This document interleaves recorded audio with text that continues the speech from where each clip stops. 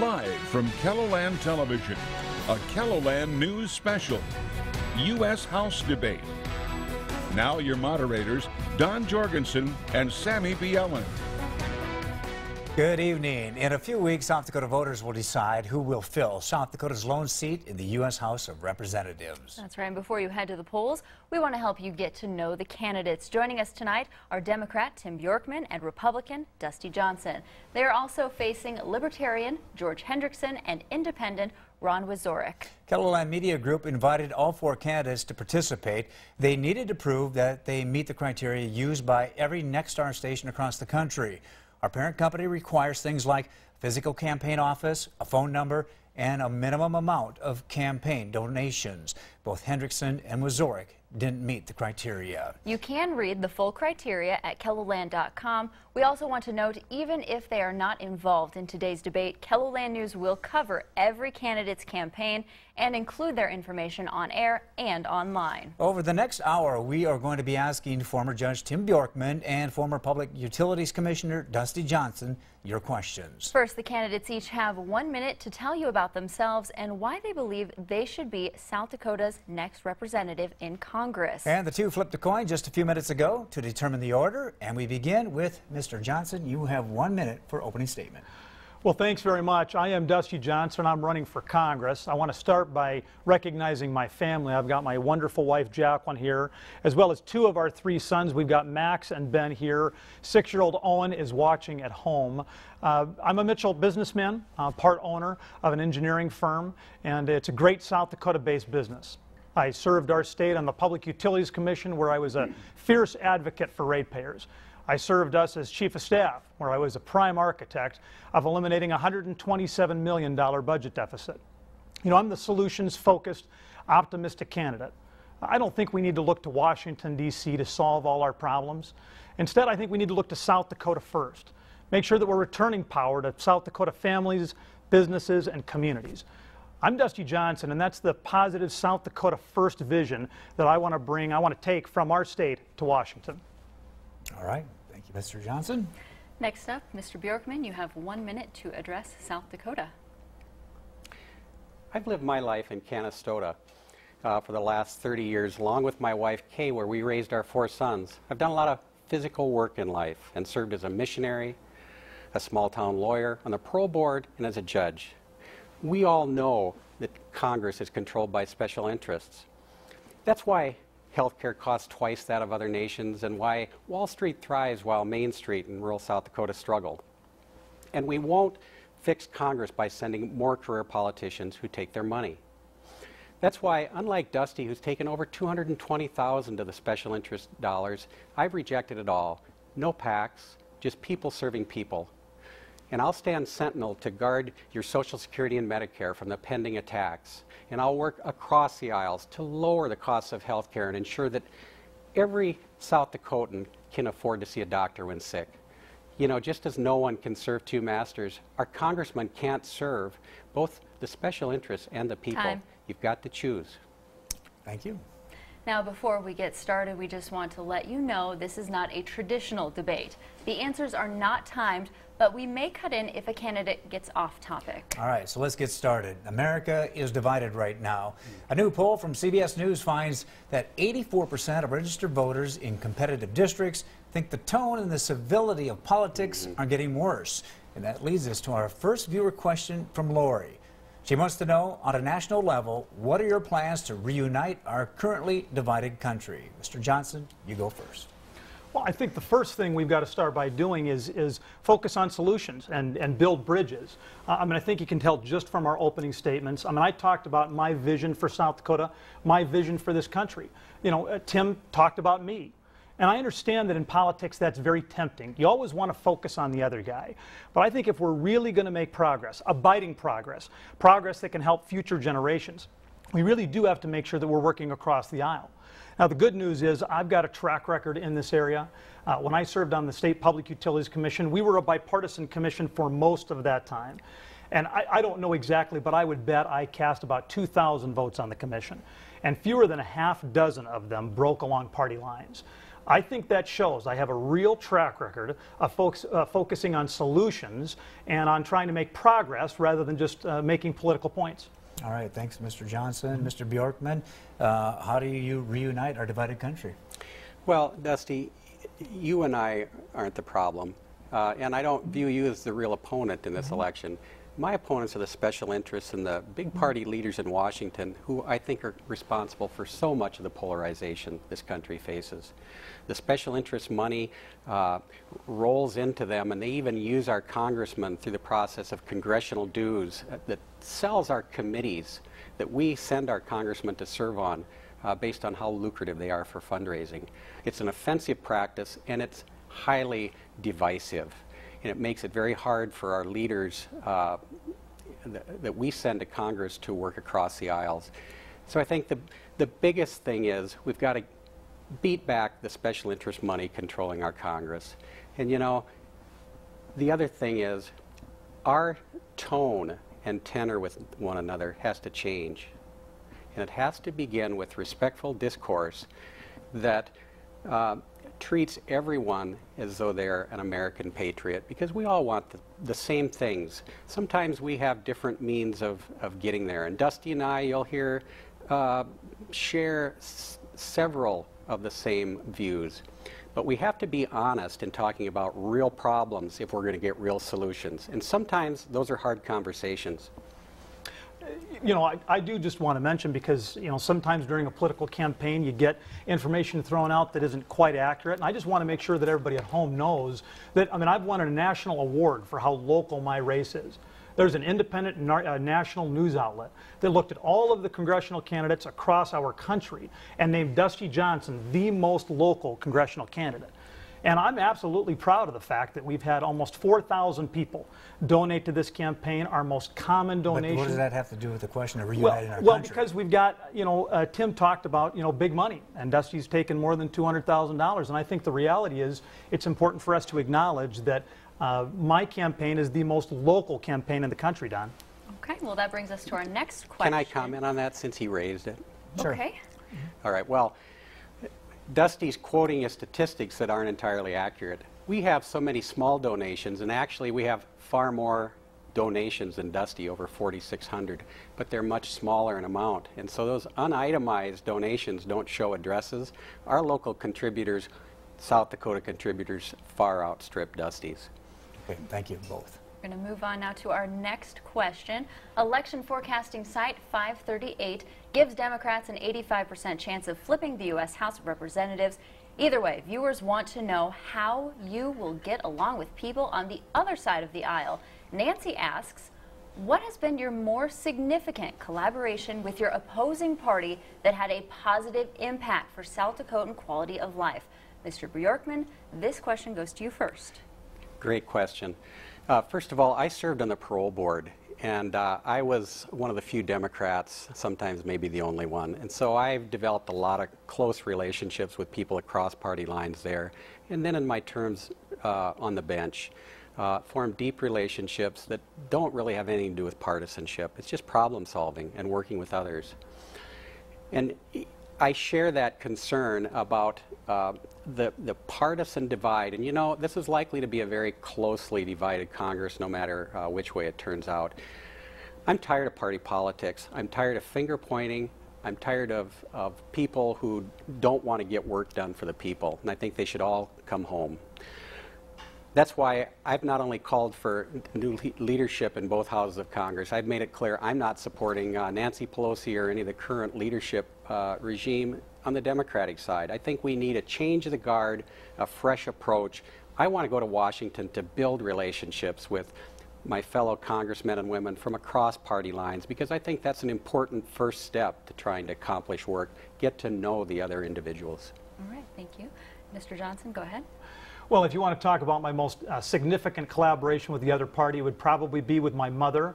My mother's a Democrat, and of course I love her. And there are times when we talk politics, and I think it's important for everybody to know that of course we respect one another. And I don't view the Democrats in this country as the enemy at all. They're our fellow Americans. I've already talked about my time on the Public Utilities Commission and how often Commissioner Colbeck and I work together. And That's something that I think sometimes we lose an appreciation for. I mean, the Republicans aren't always right, the Democrats aren't always wrong. And if we're willing to take the best from both ideas, I do think we're in a much stronger position to move this country forward. All right, thank you very much. All right, our next question.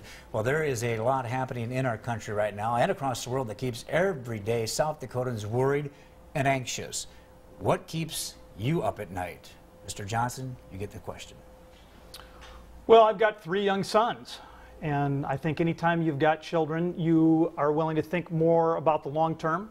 You're less concerned about today. I mean, of course, you're concerned about the day-to-day concerns, but more than that, you wonder, am I going to be able to keep my children safe?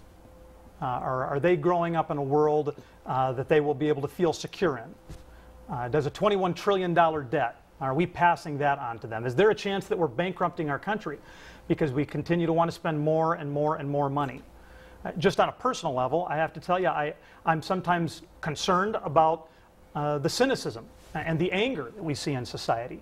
I mean, we've got 40 million Americans that are suffering from mental health issues. Are we doing enough to get them help? Are we making sure that they're growing up in a world like my children are growing up in?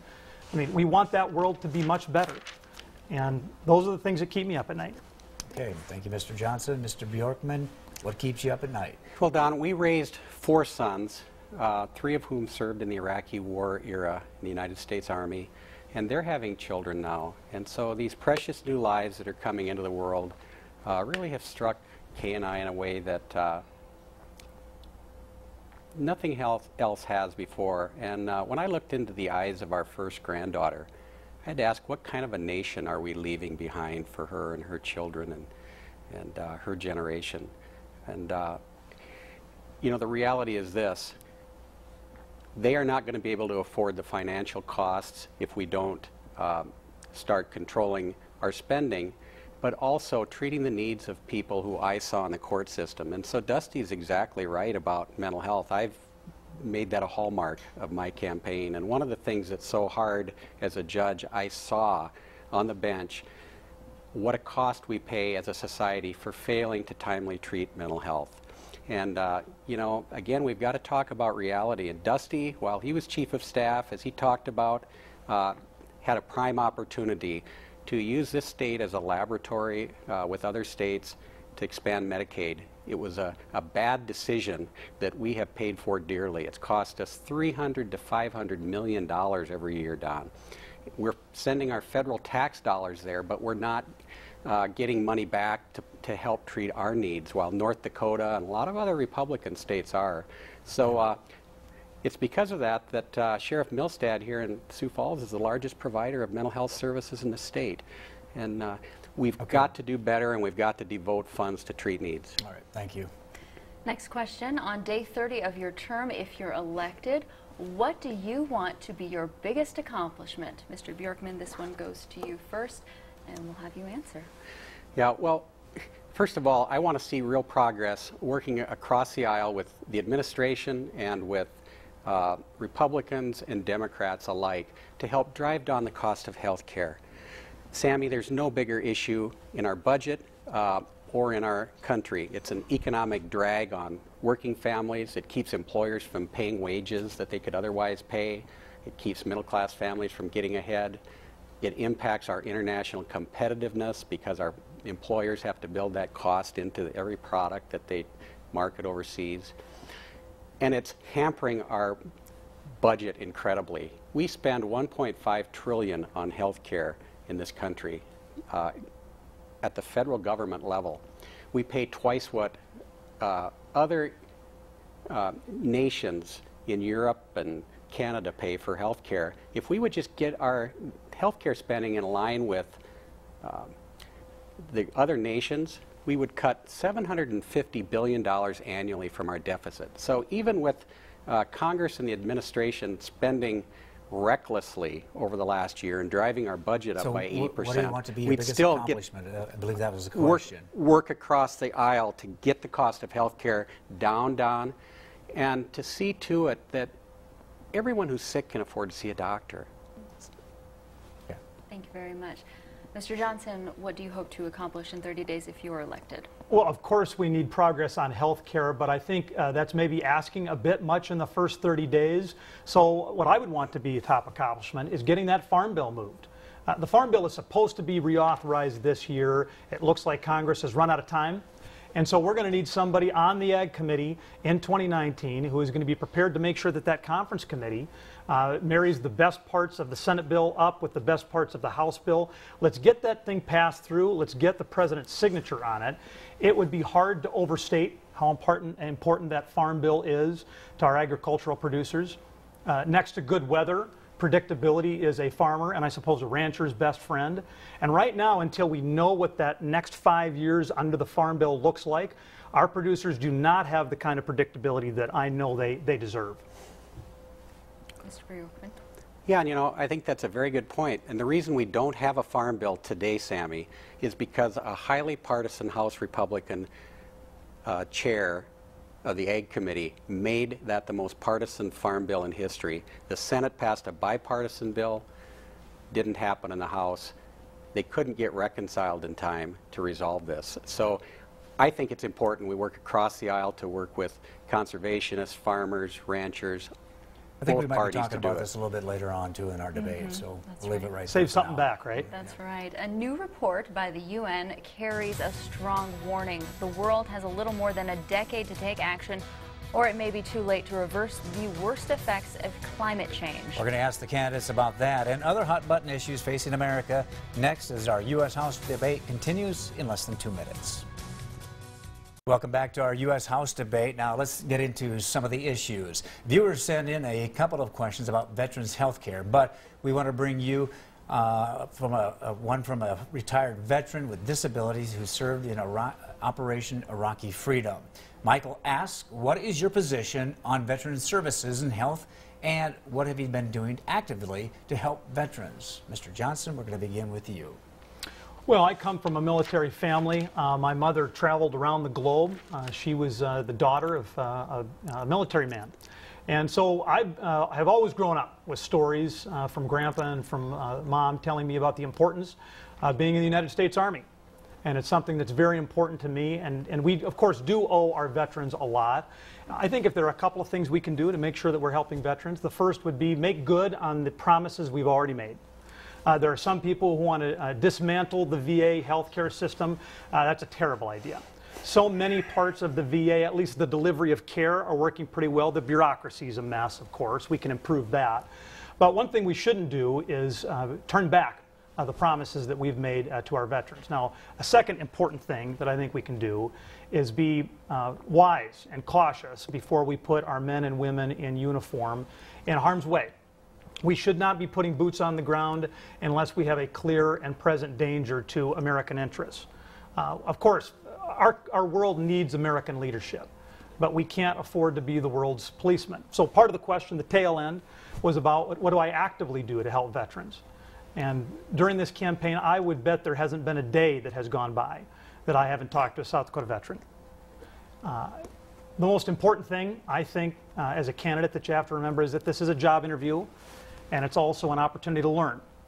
So in the same way that I'm there sharing my story with them, I make sure that I allow time for them to share their story with me.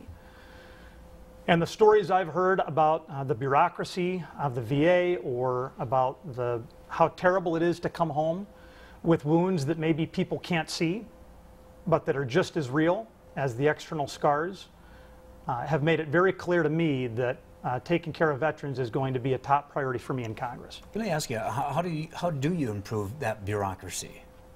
Well, at some point, when you watch these oversight hearings that Congress does, when they're hauling in VA officials, it seems like so many of their questions are about making a point.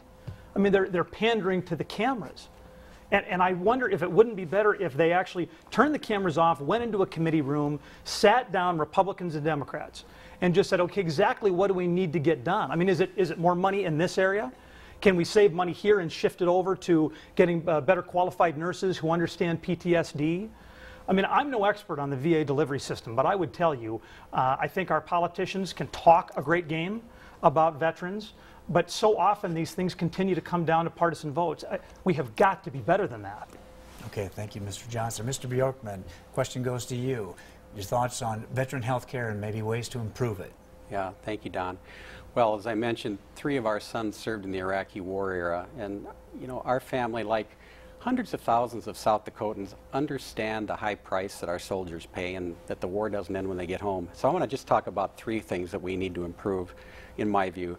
First is, we have disability claims that can last up to can take up to 7 years to resolve. That is terrible. These men and women who served us have their lives on hold while their case is going through the bureaucracy. So I will fight for fast case treatment, more administrative law judges. That's the first thing, to get the cases addressed quicker. Second thing, veterans caregivers benefits. We have them for post 9/11 veterans. If you become paralyzed, for example, taking a bullet for a fellow soldier, whatever the case may be, post 9/11 veterans actually get benefits for that caregiver who's giving up a job often to provide care. But pre 9/11 veterans have never had that.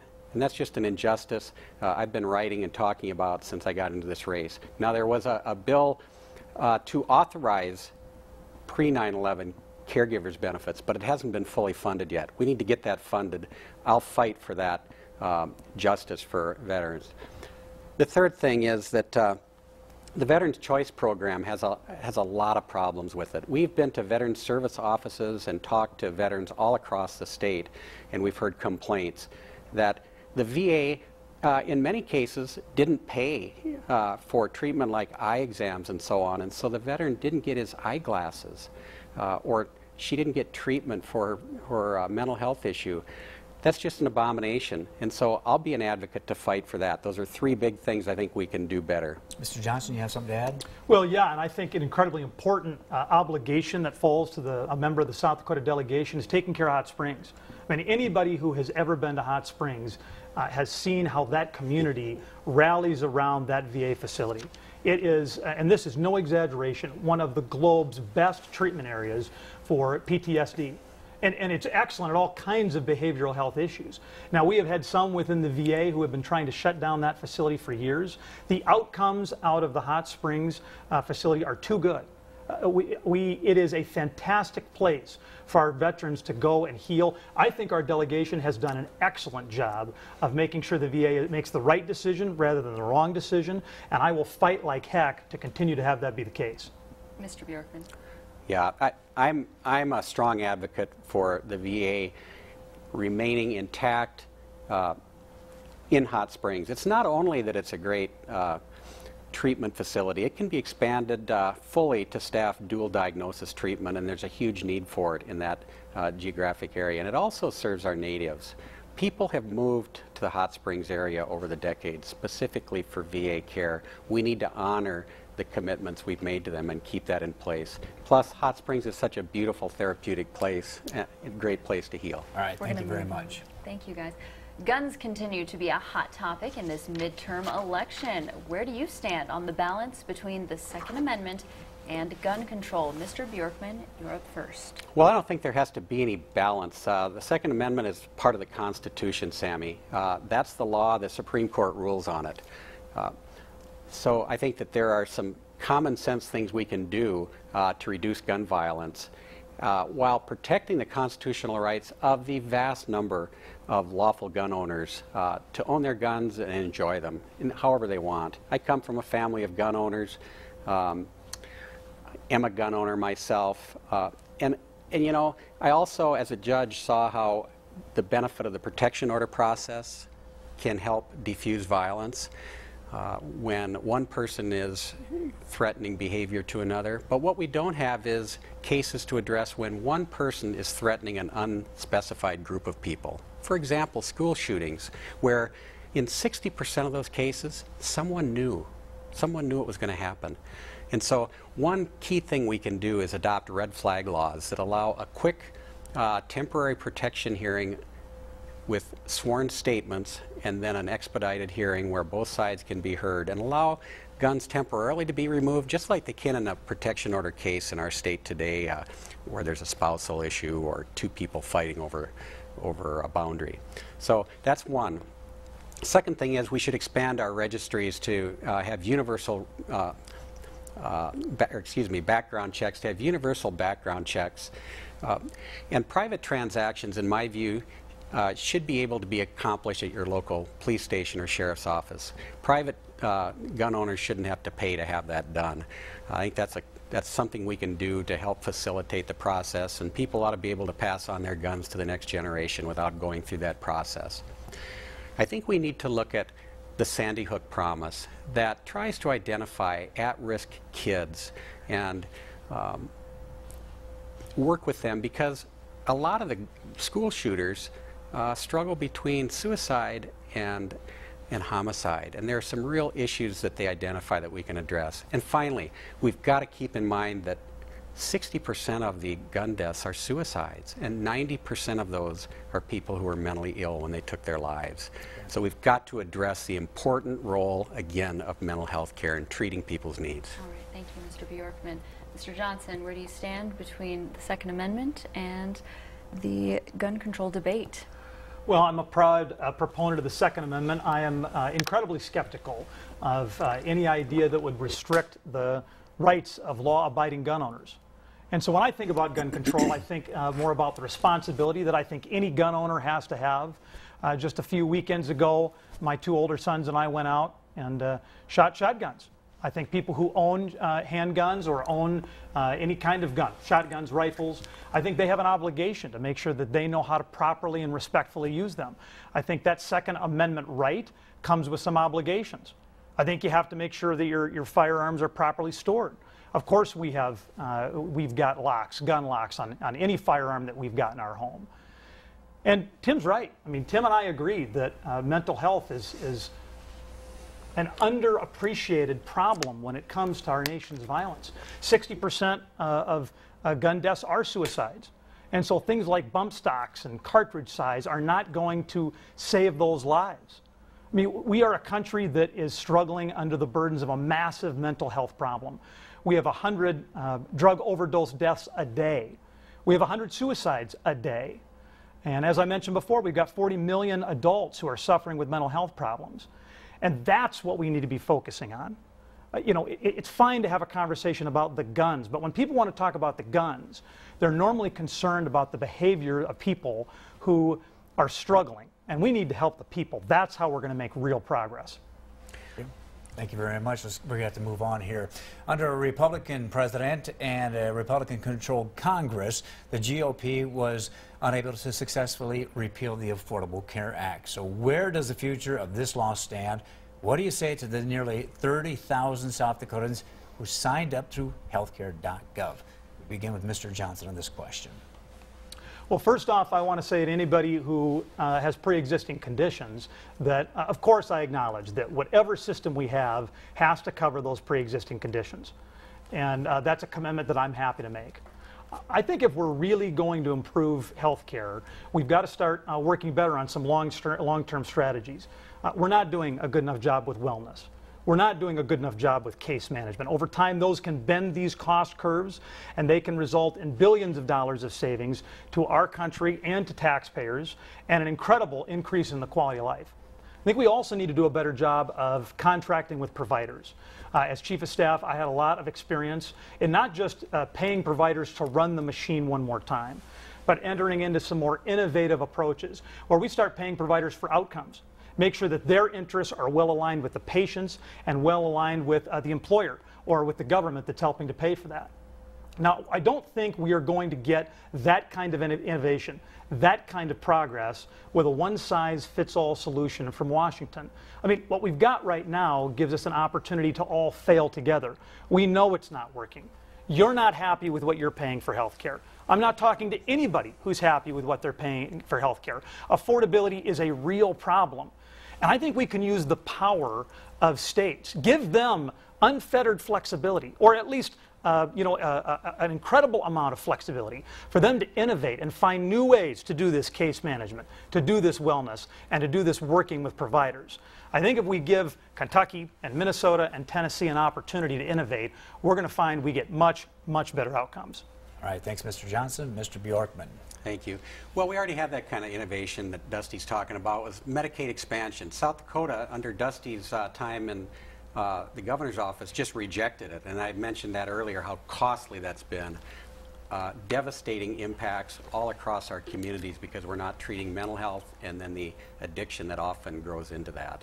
And it rips across the fabrics of our community. So the Affordable Care Act, an imperfect first attempt to get the kind of health care that every American can see a doctor when they're sick and can afford it. So the basic problem that we have is healthcare costs too much and it leaves too many people out. The current administration and the Republican Party promised us better, cheaper healthcare that would cover everyone. That promise has not come through. The Republican House couldn't get through the Senate a plan, and it's a mercy that it didn't pass because it would have been devastating, taking 23 more million Americans off the rolls of health care. So, three big things. One, we've got to get everybody into coverage as early as they can and get them accessible to treatment and have them pay what they can pay. Two, the biggest drivers of health care beyond the fact that we leave so many people out of timely care and then we pay dearly for it all through society is big pharma and the skyrocketing costs of pharmaceutical care, and then the high costs of insurance administration. I want to just touch on those briefly. Congress has prohibited our Congress from negotiating with using its bulk purchasing power to lower the cost of pharmaceuticals with big pharma. That's got to change. It's solely a factor of the special interest control that big pharma uses over Congress. And so we need to send people who will push back that kind of special interest control. The second thing is, when Congress tried to lower the costs of our drugs so that we could pay in this country what Europe and Canada pay instead of the 2 to 7, sometimes 10 times more than that, the Senate struck it down, and it was bipartisan. 10 Democrats joined with Republicans, but every one of them got big money from big pharma who voted against it. So we've got to stand up to those costs and address them, and we've got to address health care costs in terms of insurance and offer a public option to people so they can buy into Medicare if they can't have affordable health care otherwise. Thank you. We need to move on to the next question. Thank you both. Yes. In a new report, scientists say climate change is getting worse and there could be serious consequences in the next 20 years. The United Nations reports that at the current warming rate, millions more people will die from extreme heat by the year 2040. There will also be substantial loss of coral reefs and a rise in sea levels that could wipe out small island nations like the Bahamas. More than 90 scientists from 40 countries wrote the more than 700-page report. What are you going to do about climate change? Mr. Bjorkman, this question goes to you first. Well, we first have to start out with a common set of facts. The facts are overwhelming that climate change is occurring. You can see what's happening at the Arctic Circle and the ice melt through photographs, and we see it all over the world in various degrees.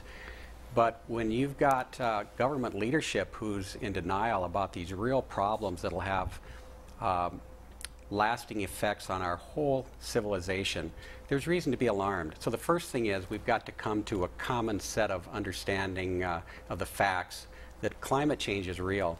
And then we've got to look at the opportunities we have to address this huge problem in our country timely. And you know, green technology is one of the great sources of development that we have looking forward. So I think we need to encourage the development of, you know, solar and wind and ethanol, these big, cleaner, environment-friendly types of technologies. And it's got to start with that basic acknowledgement that this is a real problem. Okay, thank you, Mr. Bjorkman. Mr. Johnson. Well, this is an area that I know a fair amount about. To my knowledge, I'm the only Public Utilities Commissioner who has testified in front of Congress on this topic. I was invited in to talk about the impact that some of these solutions to climate change can have on ratepayers. And many of the proposals that have been brought up in the past have been a massive multi-billion-dollar income redistribution scheme, taking money from our part of the country and moving it to the coasts. And I know we can do better than that. Of course, we can have environmental leadership. I think that's important. But I get concerned with my friends on the left when their idea of attacking climate change is scarcity. You know, you need to drive less, and you need to turn down the thermostat, and you need to make do with less. That is not what is going to solve this problem. Technology, innovation, that is what is going to make for a better environmental future. Now, we have already seen this. You know, America has been reducing its carbon intensity. You don't hear a lot about that. But the reality is that technology has made it easier for us to cheaply extract natural gas. So we've been using a lot more natural gas, and that has half the carbon intensity of coal. So we've been shutting down coal plants and using cleaner burning natural gas plants. At the same time, we've seen technology and innovation bring down the costs of renewable energy plants. And that has made a big impact in reducing our carbon footprint. Now, I don't know what the technological breakthrough of next year or the year after that is going to be. Maybe it'll be battery technology. Maybe it'll be carbon sequestration. Maybe it'll be solar power. But I just know in my heart that if we're going to solve the climate change issue, it's going to come not from scarcity and not from bigger and bigger government, but it's going to come from technological innovation. And I'll be a leader in encouraging the private sector and our energy laboratories to do that kind of innovation when I'm in Congress. All right, thank you, Mr. Johnson. Well, we have talked about some of the big issues facing America. Let's bring it closer to home. More viewer questions about the issues impacting South Dakotans when we come back. Welcome back to our U.S. House debate. Let's continue our questioning. Now, construction is set to begin soon on the Keystone XL pipeline in South Dakota. What does the future energy look like here? Would you consider another pipeline proposal through South Dakota if it was brought up again in Congress? We're going to begin with Mr. Johnson. Well, there isn't really much of a role for Congress in this area. These are decisions that are made, you know, at the administrative level, both at the federal and at the state level. You'll have a Public Utilities Commission that would issue a permit after they looked at all of the evidentiary record, and they're going to be guided by state law. I mean, that's their job. Does this pipeline meet its burden of proof that has been set by our state legislators? And at the federal level, again, you've got a Pipeline Hazardous Materials Safety Commission. They're the folks who review these types of construction plans. So there's not a role for Congress, at least not directly in these kinds of things. But I would say this, I know that we need to transition away from oil. I'm a big believer in biofuels, for instance. But we're going to have oil be an important part of the American economy for quite some time. And if we're going to be hauling these fuels from, I first should tell you, I'm way more interested in dealing with Alberta and other areas of Canada than I am in dealing with the Middle East. I don't like being beholden to Middle Eastern countries, and I would much rather get our fuel from North America, including places like North Dakota, Texas, and Oklahoma. But of course, we have to haul that as well. And everybody who's analyzed the data will tell you hauling it in a pipeline is safer, not perfectly safe, of course, but safer than doing it via railroad or doing it by tanker on the highways. So if there was an issue before Congress that was going to ask whether or not we would just shut down all of the potential development, pass a federal law saying nobody could build a pipeline again, I would be opposed to that, because I think we need to have standards set in law and allow the facts of the case to drive whether or not that's a prudent decision. So Congress might have a role. Well, you know, normally they don't. I mean, they haven't before. Doesn't mean you're not going to hear No, about that's it, absolutely right. So if somebody brought a bill and they said, Dusty, should we prohibit the construction of any pipeline ever again, I would vote no. Okay, Mr. Bjorkman, your thoughts on another pipeline through South Dakota? Well, of course, I'd have to see the exact proposal, Don, but let me just say that I think it's really an offense to private property landowners to see a foreign corporation come and take their land, really against their will. Dusty poses this as an either-or. It's either Canada or the Middle East. That's not really the issue. We've got to put a lot of effort into our own development of clean technology, but we also are producing all kinds of oil and natural gas in this country. We've made incredible gains. We can supply our own needs, and we need to work on being energy independent fully, developing technologies for the future instead of fossil fuel type technology. We can do a lot more to promote clean technology without having to bring more pipelines into this state. Thank you both. A 2016 report by the bipartisan New American Economy Report found more than 30,000 immigrants in South Dakota are playing a vital role in filling workforce gaps. That includes on the farm. Where do you balance the needs of South Dakota's economy in this immigration debate? Mr. Bjorkman, you're first. Well, the first thing is, immigrants are a rich and important part of our culture, and we've all have that immigrant experience in our family's background. So we need to honor and respect as citizens those who are here as citizens and lawfully. And the other thing is, we have workforce shortage all around the country, all across the nation, all across South Dakota. So we need to address those needs. The reason we have a need for immigrants, though, Sammy, is that we've got something like, in this country, 10 to 12 million Americans who are of working age, not working, or looking for work. Those are the people I saw in court every day. They struggle with mental health that's never been treated, grows into addiction, and it becomes a ticket to jail instead of a way to get treatment. And they're not in the workforce. They don't have a way to get healthy because we haven't provided them access to treatment. And so crime's biggest enemy is a safe home growing up, an education, and a job skill.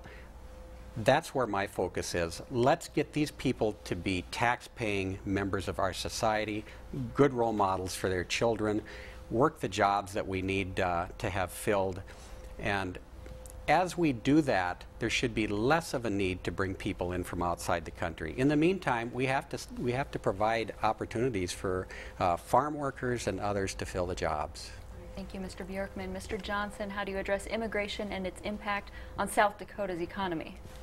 Well, I want to start by telling people, what I'm not for. I mean, I'm not for sanctuary cities. I think they're terrible. I don't think we should be abolishing ICE. You see a lot of people in D.C. talking about that these days. And I'm not for amnesty. I do think there is a vital role for immigration done properly. That's a huge part of the American success story. And if you want to work hard, if you believe in American values, if you believe in the free market system, then, you sound like you could be a pretty good American to me. But we need to acknowledge that there are millions of illegal immigrants in this country, and there are some in South Dakota, absolutely. I don't think anybody denies that. But we are a nation that values the rule of law. And I think if you've broken the rules, if you've broken the law, I don't think we can let you cut to the front of the line. We have got to hold you accountable when you break the rules. And so when we talk about immigration reform, I'm supportive of much of what the President is talking about. I think we can move to a more merit-based system. I think we can get rid of the visa lottery. I think we can reform how chain migration works. But I don't want any of those proposals to lead anybody to think that I am not pro-immigration. Again, immigration, when done properly, can help to continue to make America dynamic, continue to make it a melting pot, continue to make it the center of economic opportunity for the rest of the globe.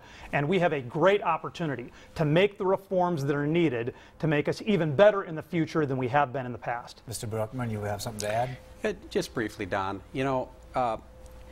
That's right. And one of the things we can do, 40% of the people who are here undocumented, not lawfully in the country, came here and just overstayed lawful visas.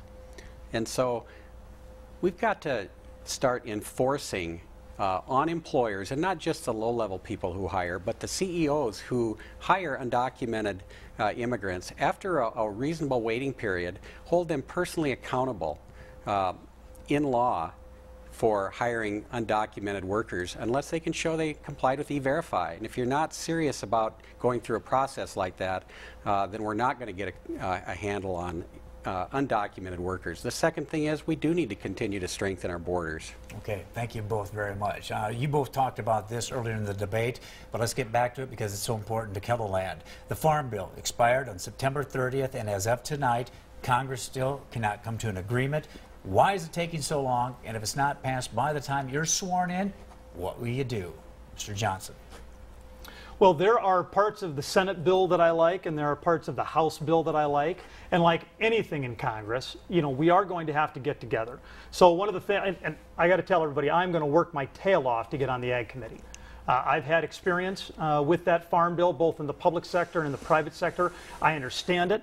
I have read all 700 pages of the House draft.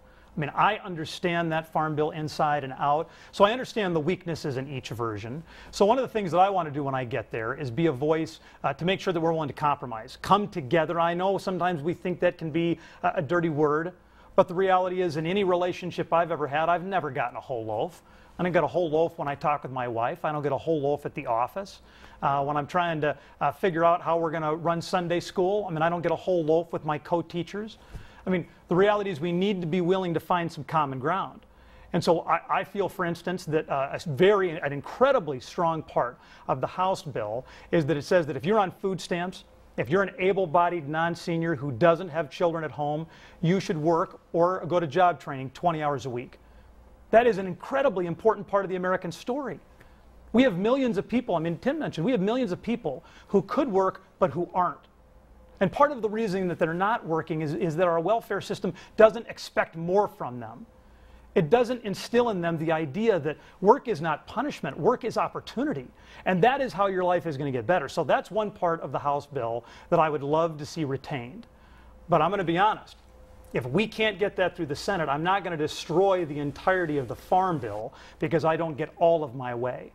So part of this is going to be a little bit of giving and taking, and I will be a voice, a common sense voice, to make sure that we get that thing done so that we have the predictability we need for South Dakota producers. Mr. Bjorkman, how do we get a farm bill passed? Yeah, well, the Senate passed their version 86-11, Don, and the House barely got it through because it's so highly partisan that even the Senate Ag Committee chairman, a Republican, condemned its partisanship. Dusty and I both read that farm bill. Dusty pronounced it a good bill before the House or the Senate Ag Committee chairman condemned it. Here's the problem with it. It allows Wall Street investors and others who have never set foot on a farm to take corporate welfare. Dusty wants to talk about workfare on the food stamp end, and I support workfare, but it's already in the law.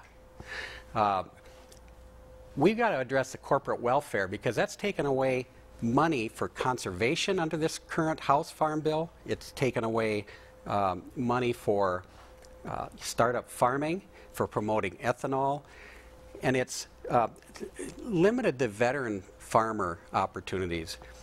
So the problem is that we need to work across the aisle, and it didn't happen on the House side.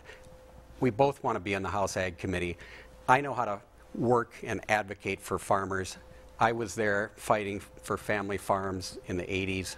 I understand what they need, and they need predictability, and they need an advocate for the family farm, not the big corporate farm, which takes already 80% of the benefits for 10% of the participants. Okay, we have to leave it there. You will be filling the seat of Congresswoman Kristi Noem, and she served on the House Ag Committee until 2014, when she made the switch to the powerful Ways and Means Committee. Now, committees are often where the real work gets done in Congress. What committees do you hope to be on when you get sworn in to best serve South Dakotans? Mr. Bjorkman, we asked that question. Please answer within a minute or less. All right. Well, as I just mentioned, House Ag is my first choice. I think that, we're an ag state. It's very important to us, Sammy, that, we get a member from South Dakota on that committee again who understands farming, production, agriculture, and understands family farmers. After that, judiciary, natural resources. We have a huge Native population that needs an advocate, and I want to be there to help them. All right, thank you, Mr. Bjorkman. Mr. Johnson, which committees would you like to be on? Yeah, well, we've already talked about my interest in the Agricultural Committee, and in part I'm so passionate about that because I have a lot of experience working in rural America, working for rural America. That dovetails pretty well with my second choice, which would be transportation and infrastructure. And that really is the common theme, infrastructure, throughout my career, whether it's been from constructing broadband to roads and bridges to electrical transmission lines. Those are the kind of things I have done, and both of those committees have traditionally been an area where you've been able to find some bipartisan support. And so I'm looking forward to making sure we can get some good things done for this country.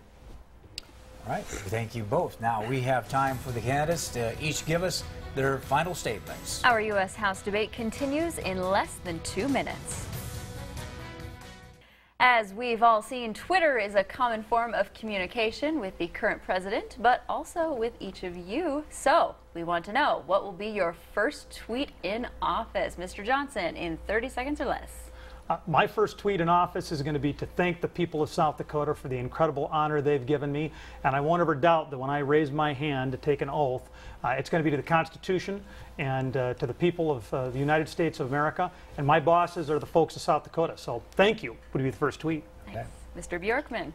My first tweet is that I will do everything I can to fulfill my promise to you to be the strong, independent voice for South Dakota that we need and deserve in Congress, independent of both the special interests and the national party bosses. Thank you both. Well, they've spent the last hour answering your questions. Now they have one last chance to try to win your vote. They each have 1 minute for a closing statement, and we are going to begin with Mr. Johnson. Well, thank you everybody for your time tonight. And in the last 18 months, I haven't slowed down. I've driven 100,000 miles. I've shaken 250,000 hands. I've been to your communities, and I've talked to you about how we can make South Dakota an even better place to live, to work, build a business, raise a family. And overwhelmingly what I've heard from you is that you don't think we need a much bigger, more intrusive federal government to make those things happen. And those are my values too. I don't think we need a lot more federal spending to be able to create more economic opportunity for this country. In fact, sometimes we just need the federal government to get out of the way. We've rolled back 2,000 regulations in the last couple of years, and we see the kind of incredible economic impact that that has had on this country. And so I'm going to be a voice, a consistent voice, saying maybe we need a little bit less D.C. and a lot more South Dakota. I'm Dusty Johnson, and I'm really looking forward to earning your vote between now and November 6th. Thanks. All right, thanks a lot, Mr. Johnson. And of course, we flipped the coin to see who would go last. And Mr. Bjorkman, you chose to go last. You have 1 minute for your closing statement. Thank you, Don. You know, most of us aren't that political. We just want government to work.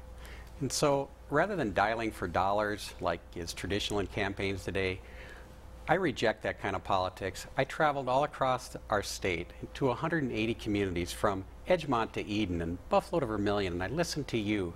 I heard you say, we need an authentic voice for the people again who will put country over political careers. This election isn't about the political right and the political left. It's about right and wrong. So let's join together and clean up Congress, and let's start building strong families and communities again. You know, so much of life is out of our control, but one thing you do control, on November 6th, in the quiet of a booth, you get to choose who speaks for you in Congress. Let me be your voice. Thanks, and God bless. All right, we'd like to take this opportunity to thank both of you for participating in tonight's U.S. House debate. Whoever wins the U.S. House of Representatives seat will take over for Republican Kristi Noem. Meanwhile, she is in a heated race with Democrat Billy Sutton to be South Dakota's next governor. Don't forget, we have a debate next Tuesday at 7 p.m. Central Time right here on KELOLAND TV. And in addition to the races, there are 5 ballot issues. Before you head to the polls, you'll want to be sure to join us for Inside KELOLAND Ballot Issues Explained. It's a week from Sunday. We will go through the ballot and look at both sides of every issue. And don't forget, the election is 18 days from today.